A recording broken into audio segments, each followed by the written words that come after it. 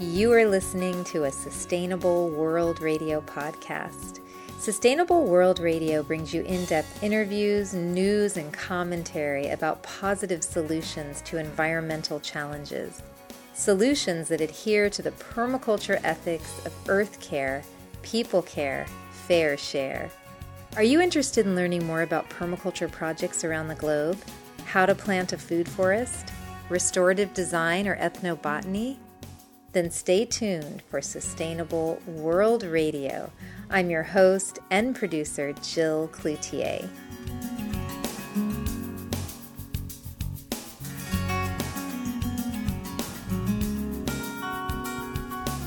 My guest today is Michael Judd, permaculture designer, natural builder, teacher, and author. Michael is the founder of Ecologia, Edible and Ecological Landscape Design, and of Project Bonafide, an international nonprofit supporting agroecology research. Michael is also the author of the book Edible Landscaping with a Permaculture Twist and founder of the annual Long Creek Homestead Paw Paw Festival in Frederick, Maryland. Welcome back to the show, Michael. As always, it's so good to have you here. Thanks, Jill. And to talk about Paw Paws has me very excited. Me too. And I want to tell listeners today, you may have heard Michael on the show before, and we usually have free-ranging, multi-topic conversations. Today we're going to be focusing on one thing and one thing alone, and that is something, Michael, that's near and dear to your heart, and that is the Paw Paw. You wrote about Paw Paws in your first book, and you've been growing them for years, and you actually, I saw a video online, you converted an old chicken coop into this really cute, charming Paw Paw nursery. You started a Paw Paw festival, and now you're writing a new book about this fruit called For the Love of Paw Paws. What is it about Paw Paws that has enraptured you so much?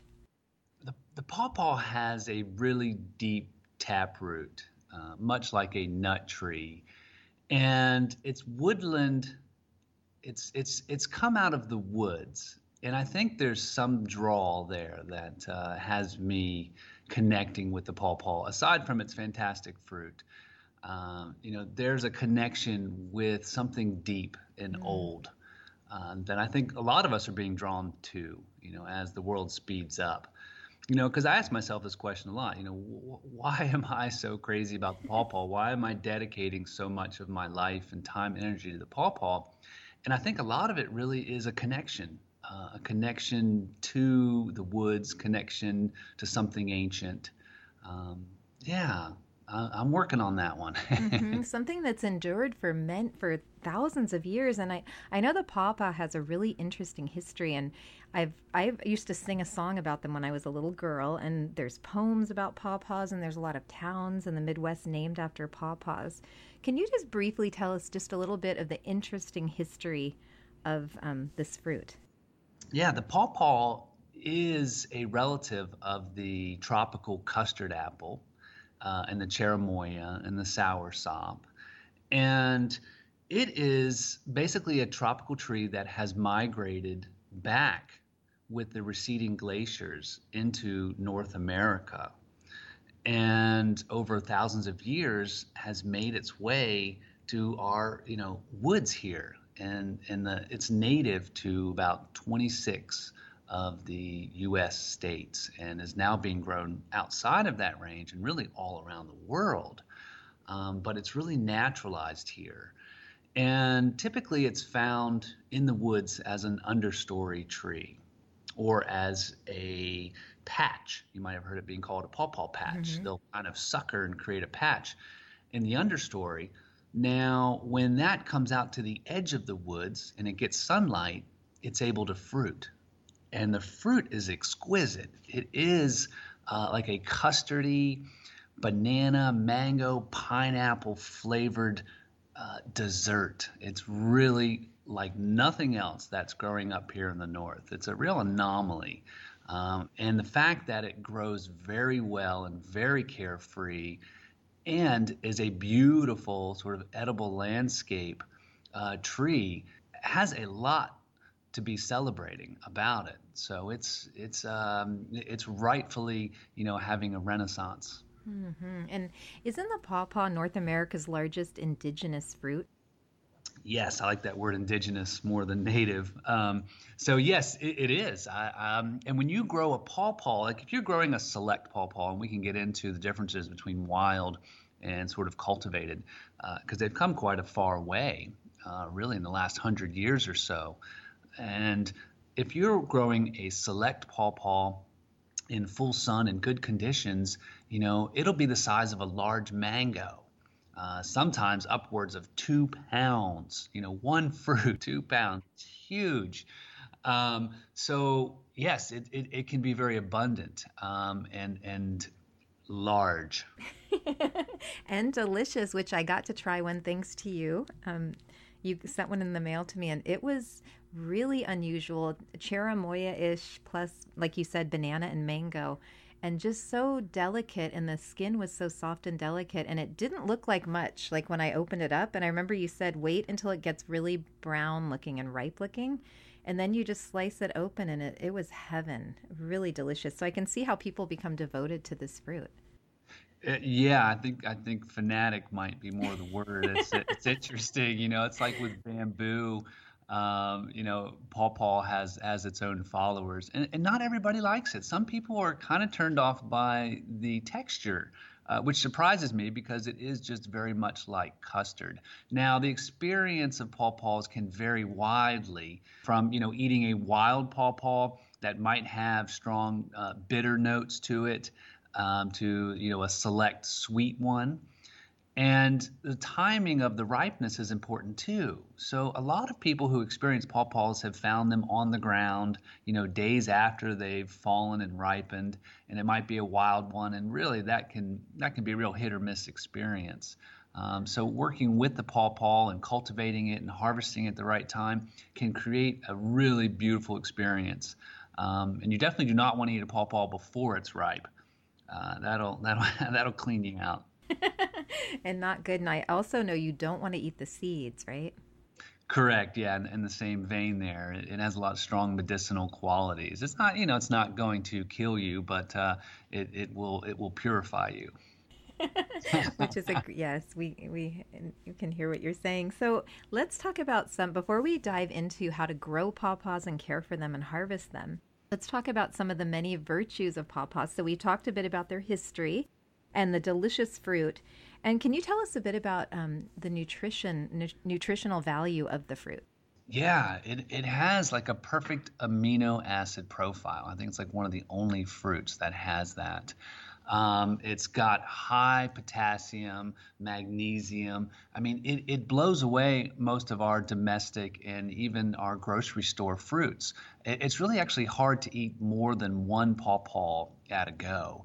And part of that is its richness, it's the dessert-like quality. It's very aromatic, so it's very satisfying. But I think the body feels very satisfied very quickly because also because it has a lot of good fats in it.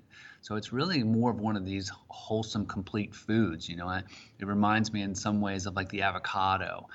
It's something that you can eat when you're hungry and you're going to be satisfied until the next meal. So it's apart from having some medicinal qualities as well, it nutritionally is almost a superfruit. I know, and high in antioxidants too, I read. Yes, yeah. So I mean, it has a short harvest period, but it freezes quite well. So it's something that can be frozen and put into smoothies every day. Makes beautiful ice cream. There's ways that it can kind of be spread throughout the year as like a medicinal, tasty, fruit. And medicinally too, I think there's research going on about the leaves and twigs that have cancer-fighting properties. Yeah, they seem to have somewhat of a antimicrobial, and parasitic effect, which is nice because it keeps the wildlife and the deer from eating the trees down as well. But yeah, I think even South Korea has planted upwards of 1 million trees mainly for its medicinal qualities. So a lot of modern current research is going into exploring how to work with it. It's a magical tree. The fruit gets a lot of focus, but it has so many different elements to it and uses to it that really make it in permaculture, a really multi-purpose tree. or I sometimes call wonderful trees like this, edible landscape all-stars, just for hitting so many different home runs with how useful and beneficial it is. And it really is a beautiful tree, right? I've seen one at a garden here in California, and I'm sure it wasn't in its natural. It's too dry here, I think, for Paw Paws, but it still was a really beautiful tree. I think it kind of has a pyramid shape, and the leaves change color, and Yeah, it has almost like foot long, big lobed green leaves that kind of like just naturally droop and hang. And when it's in full sun, you get a pyramid shaped tree. If it's really happy, it might get 15, 20. I mean, I have seen them upward of 30, but that's less common. In the woods, they'll grow in shade, they'll grow more like a patch, and they may only grow to about 5 or 6 feet tall and look very beautiful as an understory, tree there as well. So it kind of morphs and changes. It's very adaptable. Obviously, it's come up from the tropics to live here. It's ready to be worked with in a lot of different ways. And I keep my trees that I'm harvesting from at about 8 feet tall very easily. Now, for most trees, I would never say, just kind of lop the top off. But for the Paw Paw, by keeping the top down, it really kind of reshapes itself nicely. It doesn't look hideous.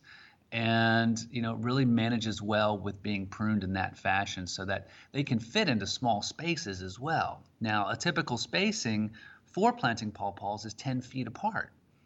So, even if you have a sort of a small suburban or urban yard, you can fit a pair of Paw Paws in quite easily. And then if you keep them at about 7 or 8 feet, they really can squeeze in and they are beautiful. And then when they're full of fruit, it's not like they produce 1 or 2 fruits. If it's a good cultivar in full sun, you can get upwards of 50 pounds of fruit. wow. So it's abundant and it's beautiful. And when it's hanging with fruit, it just even looks more attractive and exotic. I plant these in, HOAs and, urban restaurant settings. I mean, they are very beautiful and really not troubled by insects and diseases. So they really fit easily into a lot of different scenarios. Wow. So and I guess the insects don't trouble them. Is it because of the anti-parasitic properties?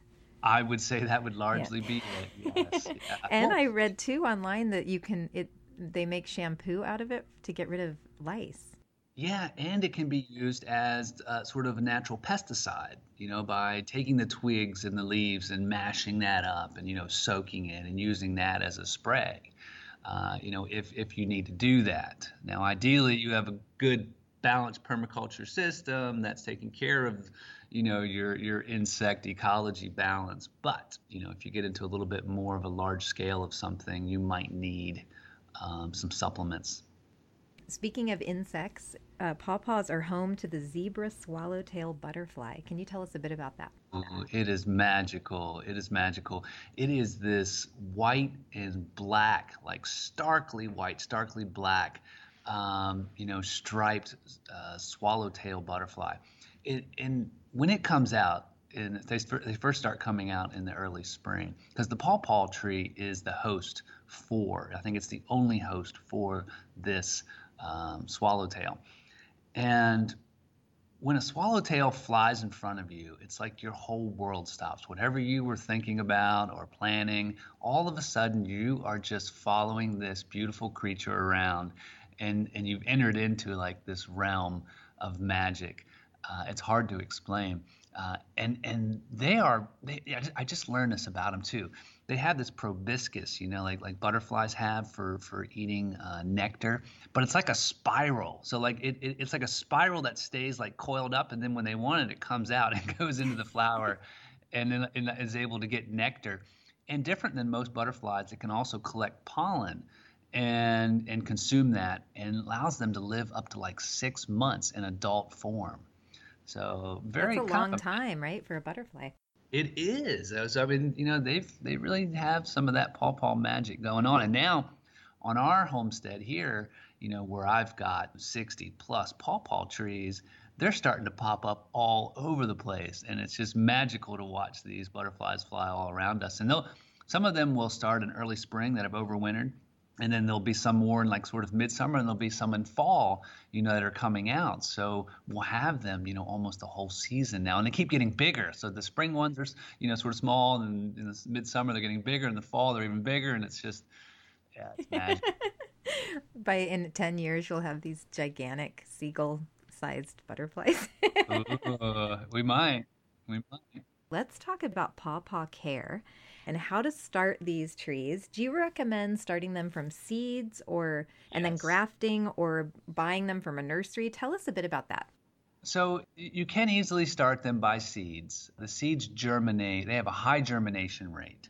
So they germinate readily and well. The main thing is that they always stay moist. A Paw Paw seed cannot dry out. If it dries out, it loses its germination, it dies. And that can even sometimes be just a couple of hours. The germination rate will begin to drop as it dries. So as you're eating your delicious Paw Paw, you want to take those seeds out and put them in a Ziploc bag and put them in your refrigerator. Now, some people I know have kept them in Ziploc bags, with nothing else added. Some people will put in like damp peat moss or a damp paper towel. But I have a good friend who grows Paw Paws, and he says he just sticks them in the bag and they're fine. So you want to put it in your refrigerator, and you want to keep it cool, and you want to keep it moist. And it takes at least 3 months to go through stratification. That's the imitation of sort of going through the winter outside. And they can go longer. So, we're harvesting a lot of our Paw Paws in September here, but I'm just now getting ready probably this week to start germinating my seeds. So what's that, 5 months or so? So they'll last until you're ready to germinate them, basically. You can also plant them directly where you want to grow them. And there's benefits and challenges to that. The benefit is, you're not moving it, you're never moving it, and any seed really is better off grown right where it's going to grow, especially tree seeds. Especially with the long taproot, right? Especially with the long taproot. So yes. Now the challenge is the seeds take a long time to germinate naturally. So like if you put your seed in the ground in the fall and mulch it well so that ground is going to stay moist for sure, you may not see a shoot come up until July or August of the next year. Now that's a long time, and you have to have some faith, and you have to maintain the moisture and care for that spot. But what happens is once the seed germinates, it sends down a 9-inch deep taproot before it ever even sends up a shoot. Oh. So it's hard to know that it's actually germinated to begin with, unless you do it the way I do it, which is a sped up way. And it only involves having a single heat mat. I have a heat mat that's 12 by 24 inches, has a little thermometer on it, a little digital thermometer. And what I do, and you could do this on a smaller scale, but I germinate 200 to 400 seeds at a go with just this one little mat. And what I do is I get one of those aluminum pans, like a turkey baster aluminum pan, kind of a deep pan. And I will take like a potting soil mix, and I'll make sure it's damp. And I will put 1 inch of that on the bottom of the pan, the aluminum pan. And then I will go ahead and just put my seeds out one by one in rows. I'll get almost 100. And then I'll put down another 1 inch of a moist, sort of potting soil mix. And I'll do another row. Sometimes I'll go 3 and I'll do 3 rows, right? Then I'll take another aluminum pan and I'll flip it on top of it as a lid. Oh, I love this idea. Yeah, and then I put the whole thing on the heating mat. And then I set my temperature for the heating mat to 85 degrees. And basically, I forget about it, and I come back 14 days later, and my seeds are germinating. Ooh. Almost all of them. Do you have to water it, though? No, I don't. I mean, it doesn't hurt to keep an eye on it, as long as your medium is is good and moist. You're fine. And the lid, putting that lid on top of it is help capturing that. Like a little greenhouse. Yeah, you create like a little greenhouse. And, I do this in the dark. I don't have a greenhouse. Really, the only thing I have is that heating mat, and I grow hundreds of Paw Paws. It's really cool. It's very low tech. You could do a smaller scale. Now, if you didn't have a heating mat or didn't want to buy one, have your soil in a pot indoors. Have it, room temperature, as warm as your house can be. And go ahead and direct plant your seed into your pots. And, you might be looking more at like a month for that beginning germination, right? And remember, so when it first germinates, so when I have them in that turkey, basting pan, and they start to germinate, they just start to open up and they stick out this little root tail. I want to get them as fast as I can, because that root starts to grow very quickly and it's very fragile. I mean, just barely touching it breaks it. So I like to grab them right away, and then I stick them into the deep pots that I'm going to grow them in. Now I grow them in 12-inch pots, because remember, that root goes 9 inches before it even sends up a shoot. So I don't want to compromise that root at all. And so I'll direct transplant them into pots, which I've had, indoors, up to room temperature, maybe 65 degrees or so. And I'll plant into that, and I'll even do that in the dark. I do a lot of this in a boiler room, so pitch black. First time I did this, I was like, I hope this works. I'm totally going out on a limb here. I put them in there, and then it will take, usually at that temperature, another 4 weeks for that taproot to grow down, and then it'll start to send up a shoot. So under these ideal conditions, it's going to take about 6 weeks until that shoot comes up. Now, as soon as that shoot comes up, then I'm taking them outside. We're here in Maryland. We our end frost date is early May. I will start these next week. It's about mid-March. By around April 1st, they'll be germinated. I'll put them in my pots. By May 1st, they're going to start to shoot. It'll be perfect time for me to pull them outside and not be worried, and they'll start to grow. So that's my little rhythm with it. You could start them earlier if you only had a few and you had some window light that you wanted. You could probably in January. The seeds would have stratified by then. You could start them if you have a greenhouse. I have friends who start them in January and get kind of a head start on it. But yeah, that's my method for germinating them. I like it. You're repurposing those pans too, which is really great. Now, are Paw Paws, are they a river fruit, like a tree? Do they grow by rivers, and do they like their feet to be wet? I mean, I'm just curious about. Yeah. Well, that's one question, and then the second is the long taproot sounds so unusual, right? For a plant to really put all that energy into that. Yeah, it's part of its magic. I think it's part of what makes it really special in many ways. But for sighting Paw Paws, so they are commonly found in sort of low riparian zones, along streams and creeks and rivers, but they are not in the wet parts, so a lot of floodplains have very high water tables and can be very wet soils. The Paw Paw does not want to be in that sort of continually wet soil. It wants to be next to it. It wants to be sort of on the river bank, so where it's got drainage, but it has access to all that moisture. Now, when you have a leaf as large as the Paw Paw, it's going to need a lot of humidity to maintain that. It's going to evapotranspirate a lot of moisture. So a lot of times you can tell where a plant has developed based on its leaf size. So you think about mesquite from the desert, very small leaves. They're protecting themselves from evapotranspirating too much moisture. Now you take the huge Paw Paw leaf, and it's growing as an understory in the woods, lots of moisture and humidity. So you want to sort of work within that need of the tree, which means not having it in windy sites. Making sure that it has access to moisture, but again, not sitting in sort of a heavy, wet soil. So Paw Paws like to have remain moist, but not totally saturated with water. So well-draining soil. And what are the temperatures? What do Paw Paws like as far as temperatures and climate?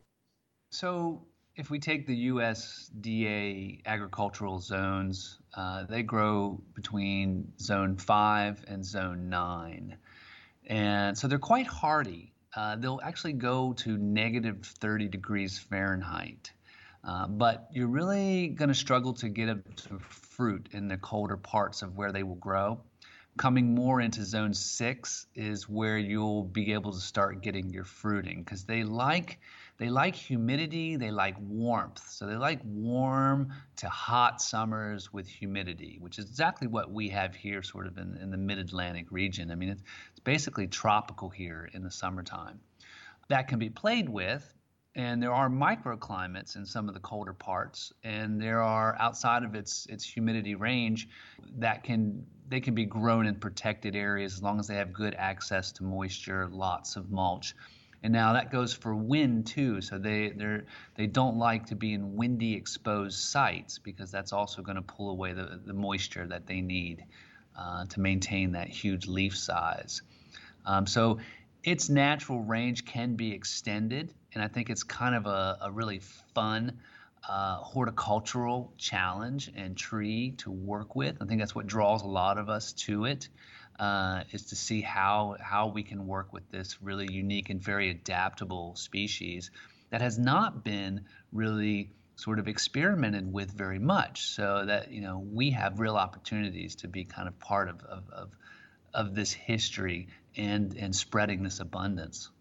That's exciting, I bet, to be part of shaping how the Paw Paw, new cultivars and trying out different things. And I think Paw Paws are spreading. We have listeners all around the world, and I think they're in Australia. And are they making their way around the globe as we speak? Yeah. You know, Neil Peterson is the guru, the godfather of Paw Paw breeding. And he's a friend of mine and lives not too far from me here in West Virginia. He has come up with six of the best Paw Paw cultivars out there. They're known as Peterson's Paw Paws. He recently got an international patent so that now he can sell those and is selling those in Europe and Asia, yes, in Japan and Korea. So it's really kind of catching fire. I think there's even more experimentation horticulturally out there to see where and how it's going to do well in parts of Europe. I enjoy my conversations with him, like, well, what's the latest from Scandinavia? And I was sitting with him here in our house the other day, and he gets an email from Russia saying they would like to work with him on developing the Paw Paws there. And so it's exciting because it is sort of on the forefront with the humans and how we're now working with it. I think it evolved with the macrofauna, you know, the large elephants and things historically, and now that they're gone, you know, I think the Paw Paw is kind of drawing us in as humans. We're the closest thing to the woolly mammoth. Right. Well, I mean, you know, how can we spread? I mean, I'm definitely a believer in, being influenced by the plants and not just us controlling everything. So they could be running the show. Yes. We'd be better off.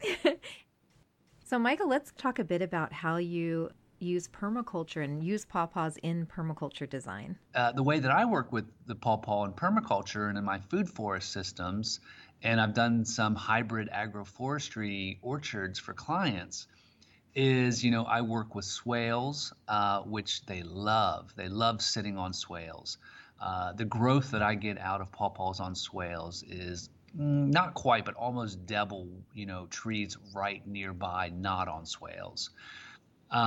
So, you know, and then of course, lots of mulch and lots of ground cover, that are maintaining that moisture, feeding that soil cycle, fixing fertility for it. I find, you know, that you can really stretch the limits of where the Paw Paw might grow by using permaculture techniques.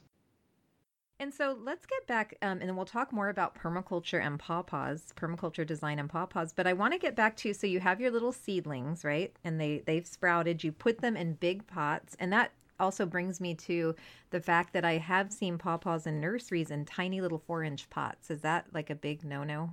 That is a sad story, and it's an issue I have with the nursery industry and Paw Paws. I've seen them in as small as 4-inch pots. Typically, they'll come in a gallon size pot, which is about 5 inches deep, and they just keep shrinking and shrinking. And I think it's just the commercialization and the money making that a lot of nurseries are jumping on, and it really does sacrifice the longevity and health. I mean, you're messing with its natural tendency. You're reshaping that taproot. You're cramping. It's probably cramped in there. It's cramped. It's yes. Now I've talked to Neil Peterson about this recently, and you know, he says that he's seen, you know, the trees sort of pulled up, you know, after a number of years that were started in these small pots, and the pawpaw regrows a tap root or sometimes 2 or 3 tap roots. So the tree is adaptive, but you've in my opinion, you're stunting it. You're affecting its longevity and its health from the get-go by messing with that natural tendency to have a deep tap root. And I think certainly in its early years, it's going to be more drought sensitive. So I think you're potentially going to get more failure in the first couple years of growing your pawpaws by having those short pots. Now, unfortunately, it's hard to find deep pots. I do have a good resource that you can post, a man called Charles West. He grows pawpaws the right way in deep pots with a lot of care, and he does ship them. He's in New Jersey. I wouldn't really recommend buying them bare root. Some people will dig them up and mail them, and I think you're probably going 50-50 on their success rate by doing that. They just don't like to be messed with, that root. You have to take care for a couple of years, and then once the tree is established, it's totally carefree. It really kind of has this like 2-year infancy, and then in year 3, it even changes the way it looks, and it just gets robust, and it really starts to go. So it's established. Once that root feels established and safe, it can do its thing. Yeah. So you have your little seedlings that you planted. You put them in pots or in the ground, and then do you recommend that you should graft to be sure to get a tasty fruit? Now, yes. Now, pawpaws come pretty true to heredity. Also sometimes called true to seed. So certain fruits, will be very much like their parents, like a peach, right? A lot of stone fruits come true to seed, very much like their parents. They'll be a similar quality to their parents. Now, pawpaws are probably in the 80 to 100% range of true to seedness. So that means if you are collecting seed from an orchard that's all grafted varieties, right? So all the cross-pollination is from really good varieties. Like here on our homestead, I'm working upward of 40 different varieties, almost all grafted. I don't have wild pawpaws flowering right around me. I do have wild pawpaws growing in the woods here, literally, but they're not flowering because they're in the shade. So I know that the seeds that I'm getting from my pawpaws have all come from, select cultivars. So if I grow that out, and we call those select seedlings. So sometimes in the nursery industry now, you'll see something called a select seedling. That means that it's coming from, a high quality parents. That will turn into be a good producer and good tasting fruit. It will not be a named cultivar, but you will get a good fruit. Now, you will not get the assurance that you would get from grafting. That little bit of extra insurance you'll know that what you're going to get flavor wise. You're going to get in consistency, and even how much fruit set you'll be getting each year. So it depends on what you're after. But now the opposite end of that spectrum is a whole group of people who are really adamant about the wild pawpaw, foraging for the wild pawpaw and celebrating the wild pawpaw, which I really respect as well. There are good wild pawpaws to be found, and really a lot of the cultivars that you can find are just wild selections. Someone has been out, hunting pawpaws and has found a pawpaw tree that has this amazing fruit, and then has gone ahead and taken that and grafted that. So then taken the scionwood and cloned it and started selling that as a variety. Do you know if any studies have been done on the nutritional components of the wild versus the domesticated pawpaws?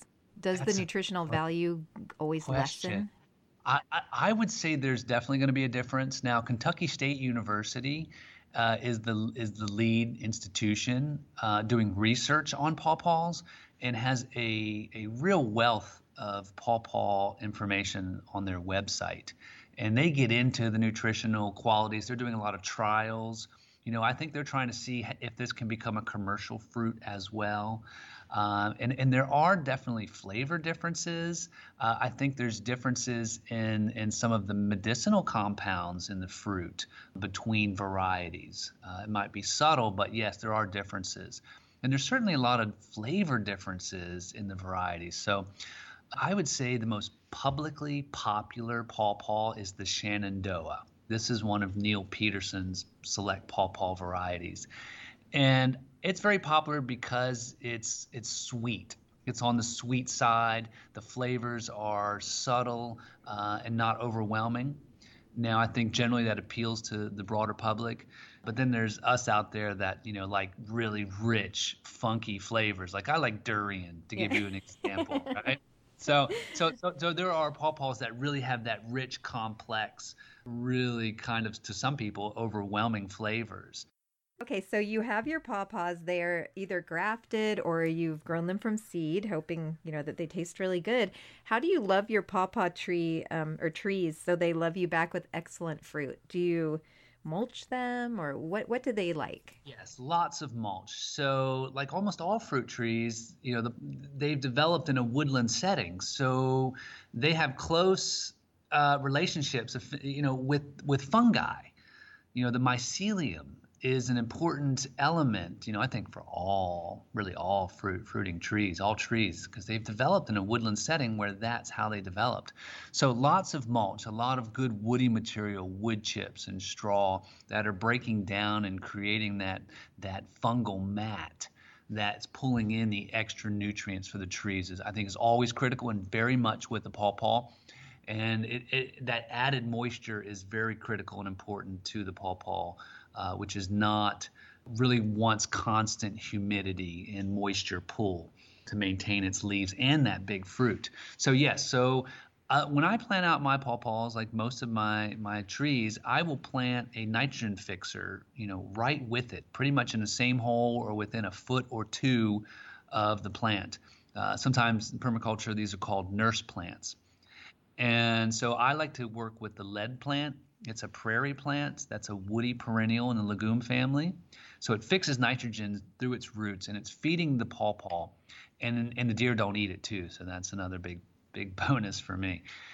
So what I'll do is I will chop and drop that lead plant, which is a vigorous grower, so it's not really ever getting in the way of the growing pawpaw, yet feeding it. So every time I chop and drop it, I'm dropping mulch, but when the top is cut, the corresponding roots underground, die off and release nitrogen at the same time. So I'm chopping and dropping, I'm mulching and fertilizing. And I can move through a couple acres of food forest, and I can chop and drop in half an hour, and I would mulch and fertilized, and then I can be back in the hammock or doing yoga or whatever. So it's a really efficient design to be putting in your fertility and your mulch up front. Comfreys are another great one. I have running comfreys as well. So a lot of people are familiar with the standalone comfrey, but I've got these great runners. There's a couple out there. I have one that's about 24 inches tall with a light blue flower. That's a great ground cover. And then I have one that's 12 inches tall with a white flower that I got from the Bullock brothers that also runs and creates a nice, mat that is mulching and dropping, its leaves as fertility on the surface. So, the pawpaw eventually, will shade out almost everything below it because it has the big leaves. So really, I work a lot up front with designing these sort of fertility and mulch guilds for the pawpaw to kind of get them pumped up and get them started. And then, of course, constant mulch in the long run is really important as well. Now, I've noticed in our neck of the woods, we have a lot of black locust. I see the black locust and the pawpaw growing well together. The black locust has a smaller leaf, so it allows more light to come through it, which allows understory plants to develop and even fruit better. So I'm starting to work with the black locust as my nurse plant. So I'll let that grow with it or next to it, and I'll keep chopping and dropping it because it's also a nitrogen fixer. And, and if I forget about getting around to it and it grows a little bit too much, that small leaf cover is still going to allow light for that pawpaw to develop. And really, if you get ahead of your game, you could put your locust in, a couple of years before you plant your pawpaw so that it has that first year or two of shade for you, and then you just keep cutting back the black locust. Eventually, you pretty much can phase the black locust out because you want to be cutting it back hard as a chop and drop. It's a nurse plant that's there just to jumpstart your trees. This is interesting. Yeah. So it's about the relationships that the pawpaw has with other plants that can help it really grow. Yes, yeah, because you can't really imitate that kind of fertility. The fertility that is fixed through the nitrogen nodules, the bacteria on nitrogen fixing plants is very bioavailable to the plants around it. So, going out and, supplementing with manures and composts and all that, it's not even as good as what can be available to it through the ground already. Now, I'm not saying I don't. I do bring in manure. We have a lot of horses around us, so I will actually supplement feed my pawpaw trees, along with everything else that I'm doing, because I am kind of getting a lot of harvest off of them. But I'll add in another note there. So pawpaws, cultivars in full sun, well loved, will produce like 50 pounds, sometimes more, per tree. But that is actually not ideal. Like with a lot of fruit trees, you want to manage fruit set and you want to actually keep it down a little bit for the health and the longevity of the tree. So with the pawpaws, you actually want to target more about 35 pounds per season and actually thin out fruit. As hard as that is to do, you want to go and you want to thin some of that excess fruit out so that your tree will maintain its balance, and then you will also get more consistent bearing year to year. So if you're not caring for your fruit set, one year you'll get a whole bunch of fruit, the next year you won't get so much, and then you'll also begin to weaken the tree by doing that. So very much like with almost fruit trees, certainly with the pawpaw, you want to sort of manage that abundance. And I think too that the flowers and pollination, I'd love to talk just a bit about that. The flowers are really unusual and they kind of remind me of the corpse flower, the flower that blooms and the doesn't have a great smell, hence the name. But I think the main pollinators of pawpaws are flies, right? Yeah. So it is actually a really pretty pendulous, like purple maroon flower. And it comes out pretty early in the spring and is mostly pollinated by the fly and some beetles. And it puts out a really interesting smell, more like a yeasty bread. So I don't think it's not foul at all. I think it's gotten a little bit of a bad rep. You don't have to worry about planting these next to your front door. It's not going to be offensive.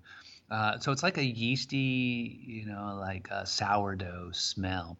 And, I find, and I'm working with this in permaculture ways, where in my food forest systems, where I'm growing my pawpaws, I'm planting it with other early flowering plants like black currants, June berries, goomies, so that are all flowering at the same time, just so there's more activity, there's more life, there's more movement in that whole zone. Of course, we have woods around us, and we have sort of a healthy, abundant, diverse ecosystem so we don't have any challenges with pollination. I've never had any problems with pollination. There's plenty around us. Now, the more pawpaws, the merrier. Of course, I think you're going to draw in more of these pollinators with the more that you have. Now some ecosystems, some environments maybe just won't have the flies that busy or that abundant, and you can go out and you can very easily pollinate the tree yourself with a very soft, paintbrush, a small painting brush. And when the pollen just starts to turn brown on the anthers, you can go ahead and just dab your brush in one flower, go to the next, just dab around, because they're almost a perfect flower in that they do have the male-female ratio. It's just that they have a slightly different timing for releasing and accepting the pollen. So it actually is very successfully done with just a paintbrush. I haven't had to do that, I think because we have a good environment for it. Also because I grow quite a few and I create diverse environments, just for insect life. But on a small scale, you will get good fruit set. And then those flowers, you'll get like clusters. So you'll get a cluster of you can potentially get 9 pawpaws growing, in a cluster. Wow. So, it sounds like a lot of work to go out there and pollinate, but it's not much, and you will get a lot of fruit even if you just have to hand pollinate. Does the fruit fall when it's ripe? And then I could see how the mulch would be like a nice little cushion for the fruit. Yes, yeah. I mean, you're talking a large fruit. You're talking, often half a pound, or more commonly a pound on your cultivars. So yeah, when it's ripe, it's definitely going to fall.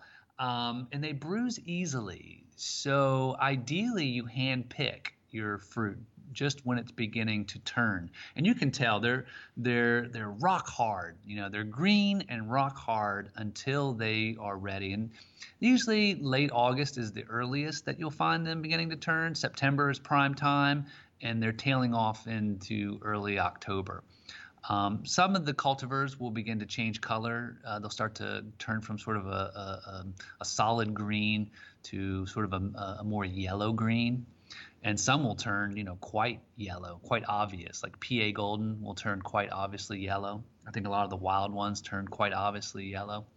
But when you go up and you want to squeeze it gently, and it's like a peach. When you squeeze a peach and it's ready, it just starts to yield. It's juicy. The Paw Paw is the same way. If you feel like a little bit of movement, like it's pushing in when you squeeze a little bit, it's ready, and you can pull it off the tree, and you can put it in a box, but don't stack fruit on top of it. It's very sensitive to bruising, so you want to handle it gently. If you bring that inside and you leave it on your counter, you'll have it in about 2 days. It'll probably be just right. And it'll be very aromatic. The flesh will still be pretty firm. The flavors will be fresh and very clear. Now, if about day 3, day 4, it's really going to turn the corner quickly, kind of like a banana once it's peeled. It's still edible, but the flavor profile is going to switch. It's going to become more complex. I find it come almost like coffee tones. You might get a little bit more of a bitterness to it.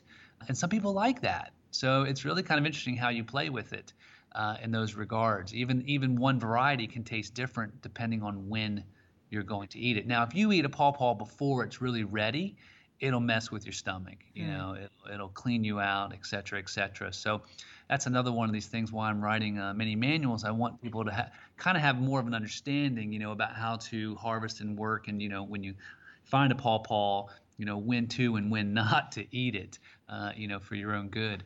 But if you hand pick it, and then if you can refrigerate it, for almost a couple of weeks, if you've hand picked it at the right time, it can actually have a refrigeration life 2-3 weeks.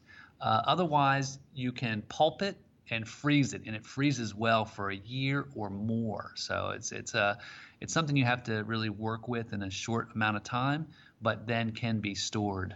You've been saying how Paw Paws are very delicate and easily bruised. Do you think that's part of the reason why we don't see them in supermarkets so much? Absolutely. Yeah, they don't have a shelf life, and so they don't fit into commercialization in current food networks. And processing the pulp is actually quite challenging too. They're beginning, like KSU, Kentucky State University, and Chris Schimmel, who has Integration Acres in Ohio. He's a permaculture guy who's been working with the Paw Paw for 20 years. He's also the founder of the Ohio Paw Paw Festival. I think he's developed machinery as well to try and process it, but on a small scale, it's time consuming to process the Paw Paw. So that's a bottleneck right now. That can change. I think with more, industry interest in the Paw Paw, we could get machinery developed for it. It's being worked on. Now, Jim Davis of Deep Run Paw Paw Orchard has the largest Paw Paw commercial operation in the world. He lives near me too, and he's a good friend who for 20 years has been growing about 1,000 Paw Paw trees on about 10 acres. Now, it's kind of monoculture, but it's also very interesting and a lot of feedback from his experience, some of which will go in my book as well. But he is shipping them out. He will put them in flat boxes and he will overnight them, to boutique shops in New York City or to chefs or to other distributors. So it is actually getting out there, but it takes focus, it takes care, it takes time, which is not what commercialization is really all about. Mm-hmm. And that's why it's really exciting to see this resurgence in Paw Paw, the interest in Paw Paws rising. Locally, people can work with them, right? And just go to their local farmer and Paw Paw grower. It's kind of a double-edged sword, right? With plants that become very popular. It's a fine line. Yeah, and I don't know if the Paw Paw will go there. I don't know if the Paw Paw will really want to adapt to commercialization. It might really keep holding itself back and throwing up, too big a challenges for it to happen. And it has to be a locavore movement. It has to be things that are grown yourself or the local farmers market. I think it has something that roots us to place. I really I don't want to get too woo woo here, but there's some real deep woodland magic that you connect with when you work with the Paw Paw. It is interesting because I always think, oh, I don't want to get so woo woo either. But working with plants a lot, it's this different energy. It's the Yeah. botanical energy versus the human. It's interesting. Um, Yes. So tell us a bit about your book that you're writing, I think now, for the love of Paw Paws, and you're using Kickstarter to raise funds to publish this book. And tell people a bit about how they can get a hold of the book and support your project. Right, right. So here we are in March of 2018, and yeah, I'm taking on a new publication called For the Love of Paw Paws, and I'm calling it a mini manual for my own good as much as anything. I'm trying not to write a big book here, and I'm trying to really make it very how-to focused. I'm calling it Seed to Table. So it will cover a lot of, how you work with growing pawpaws, how you care for them, how you harvest them, how you process them, some great recipes, and then, also a little bit about pawpaw culture, pawpaw resources, in a very colorful, attractive, and interactive way to really broaden the audience as well. And then also bring in permaculture aspects, but not really wave that banner, really trying to make this appeal to mainstream. And really, my ultimate goal in most all that I do is to stimulate perennial agriculture. So if the idea is to get more trees, more multi-purpose trees planted, and how to do that. And right now there's an interest in pawpaws, and I'm working with that interest to have more pawpaw trees growing. I'm appealing to the foodies, I'm appealing to the gardeners, really kind of, a nice broad net that makes it easy to sort of jump into. And yeah, I'm going to self-publish like I did my first book. And to do that, I'm doing a Kickstarter until March 25th. So maybe the first listeners can help support, and be part of this Paw Paw revolution here. Otherwise, if life permits, maybe by the end of the year, the book, or probably early next year, probably 2019, the book will be coming out, and you can get a copy. If you do donate to the Kickstarter, you can get your name onto the Paw Paw Wall of Heroes, which I really want to be on that wall. I better. We'll put you on there. I love the idea. So for people who want to be involved, how can they find you online? Our website, ecologiadesign.com, is a wealth of information. It has a lot of good how-to on it already. A lot of things from my first book, Edible Landscaping with a Permaculture Twist. Everything from growing mushrooms outside to building herb spirals to swales, hugelkultur beds, food forests, uncommon fruits. Of course, now lots about Paw Paws. And if you're in our region, we do a lot of really fun events, tours, open houses. We've got a circular straw bale house. That's a really awesome thing to have a look at. A budding permaculture homestead.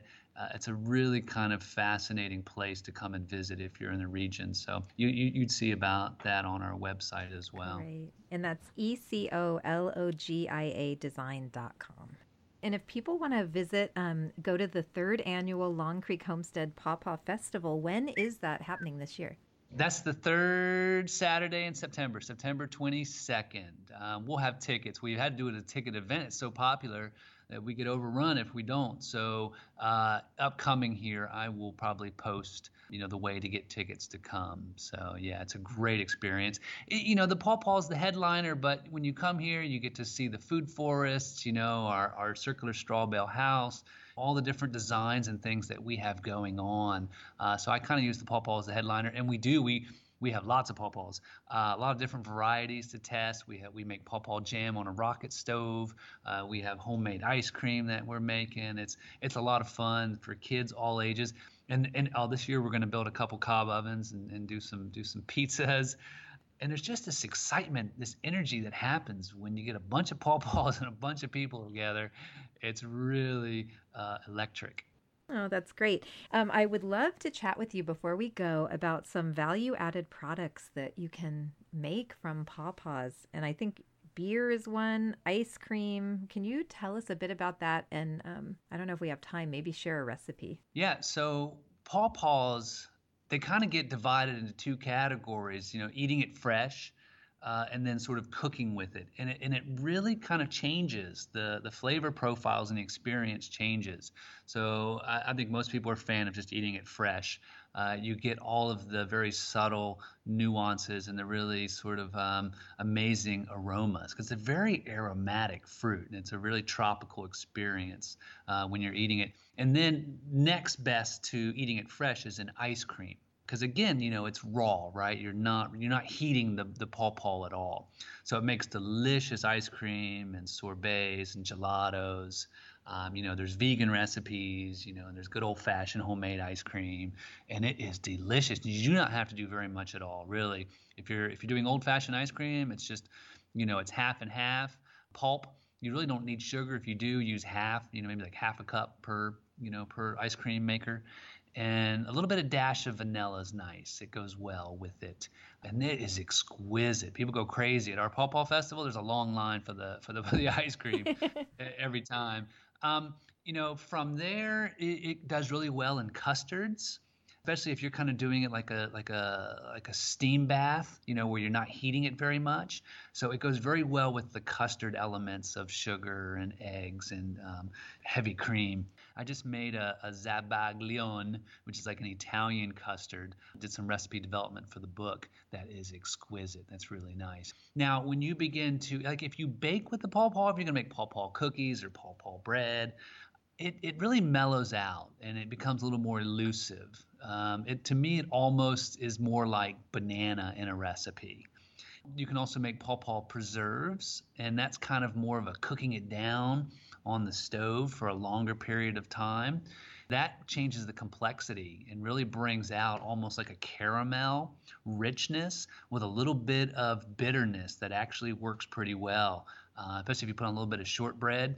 It's really exquisite. And I take that to my talks a lot so people get an experience. But really, it runs the gamut of flavors when from fresh to cooked.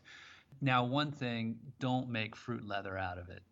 People are reportedly getting nauseous from eating fruit leather for whatever reasons, probably because you're concentrating the natural medicinal qualities in it. And that can be experienced sometimes with, even cooking it with preserves or something too long. But I wouldn't really be afraid of it. It's not, if it does happen to a few individuals, it's not really, that common. But, look for opportunities to buy frozen pulp out of season to give it a shot. Otherwise, September is your best bet to be looking for them. What has surprised you the most about working with Paw Paws? I would say what surprises me most about Paw Paws is their adaptability and their abundance.